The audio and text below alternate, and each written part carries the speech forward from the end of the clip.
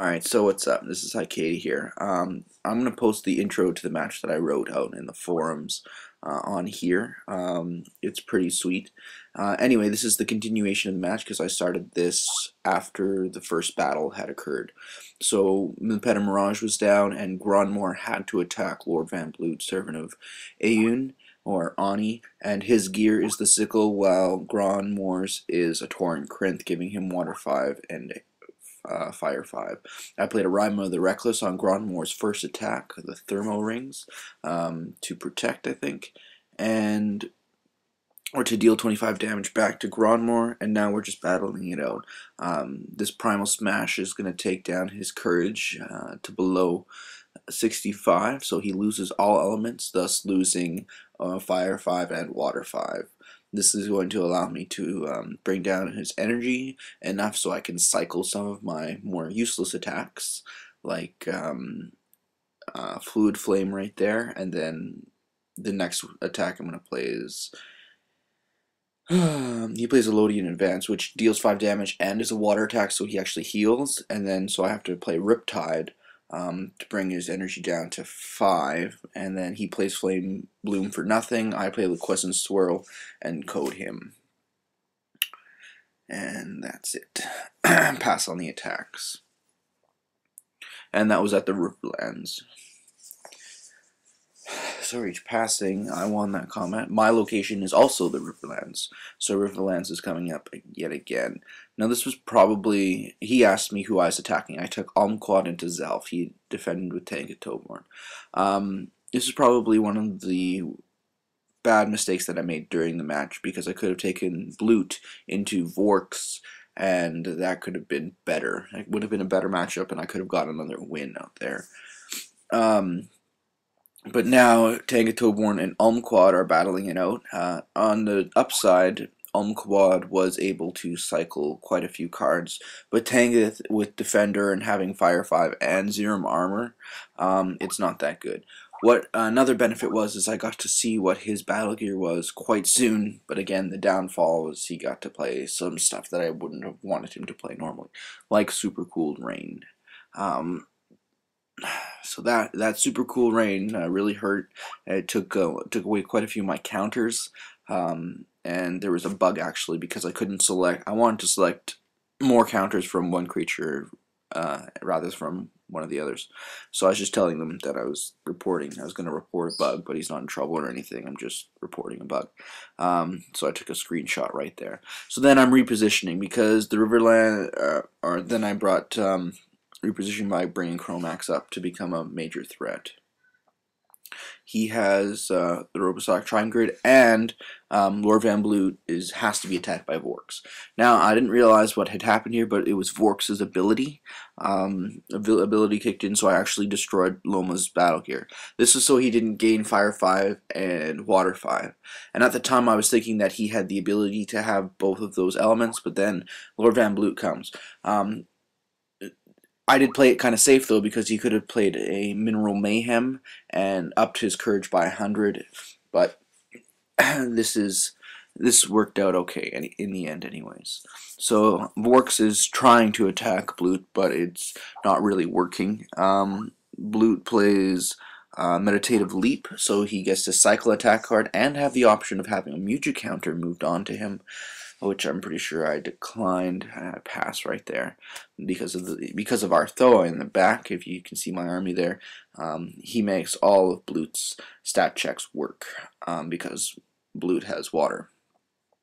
So then I get to play a Super Cooled Rain on him, which is kind of nice because his Air Dac in the back is what's really powering his army. His whole strategy is based around Air Dac and Zelf, and when Zelf gives a creature range and Air Dac has 10 counters, Air Dac can destroy any creature with range. So it's a nice little combo that works there. I'm going to move all my creatures up because I got the Riverlands again. So Riverlands was the location 3 times. So instead of attacking on my location, I chose to just move my entire army around.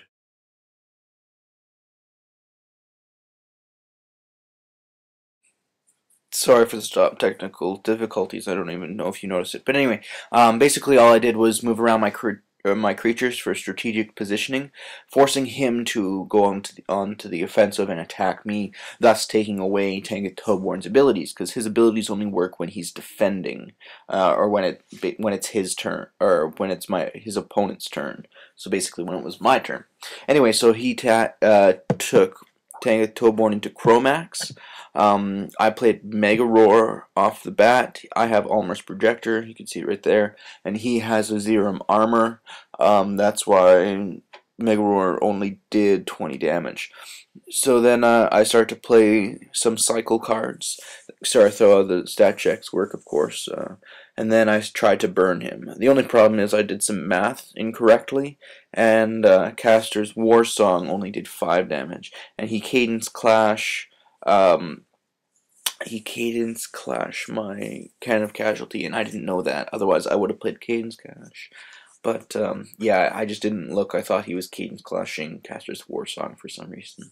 Just the way that it appeared, and I wasn't really paying attention. Because I got overconfident. So then he and I start going at it a little bit more. Tenga Toborn's attacking there and healing. I get Super Cooled Rain and play Super Cooled Rain. This is going to take quite a few of his counters away, and I'm pretty confident right now because even though he may have played, he may be kind of, well, I got the advantage in energy. Never mind. Forget what I was going to say.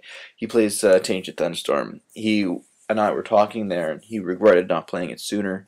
And I'm saying, you know, you want to just call it, because basically once Tenga Toborn's finished, there's very little point in fighting anymore, because I have the creature and quite a few advantages over him. So I thought I'd play the Mega Roar, because I thought he was going to forfeit. But being a good player, he wanted to play it out to the end, so I brought back some gear. I had a Zerum Armor on my Loma as well. I brought back Orb of Unda, and it would appear face up, so it can give her another counter, and that allows me to play Refrain of Denial again if he's going to play a Music, which was Unheard Melody. I was talking to him about he could play that Music and destroy one of my creatures without any Music counters. So I thought he might be running that Music, and I decided to run Refrain of Denial. I actually told him that a little while later, but this was a pretty easy win. I was just moving the battle board around a little bit, get a different view of things. It was a pretty easy win because Zelf has no elements and his deck is element orientated, and yeah, I just wanted to code him. I was getting tired of it. I thought I was a little bit frustrated. But Blute and Chromax, for strategic reasons, I moved up. He'd be forced to attack me next turn. He gets to gain a counter, but so do I. I'm put it on Blute, so that I can play Cannon of Casualty again as soon as I get him down to 40 energy. And if he was going to play anything in response... Oh, that's actually why I'm going to have to refresh here. See how I was looking at air deck, then there was a glitch, and air deck is on the bottom there. And if I want to play Cannon of Casualty coming up, which I do, I think I decide to, or attempt to. See, here I'm refreshing, and I'm logged in, and this is going really fast. It was really stressful because I was waiting and waiting and waiting, and I went back into Crellen, and I just waited there, and Chromac air deck, see that? Blue Flame. So now he's down to 20 energy.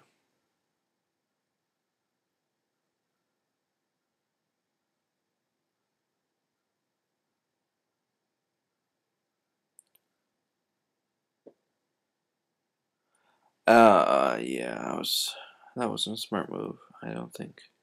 Can't remember exactly. It's been too long now. I've been doing this voiceover way too late. Anyway, Chromax comes back up, and that's pretty cool, I think. So a Power Jungle. I flip a coin. It was heads. I must move my creature. I'm moving Lord Van Blute into air deck. It already doesn't have any music can't gain any music counters. Has no elements. And that's pretty much the end of the game. Thanks for watching, and remember, hail KOR.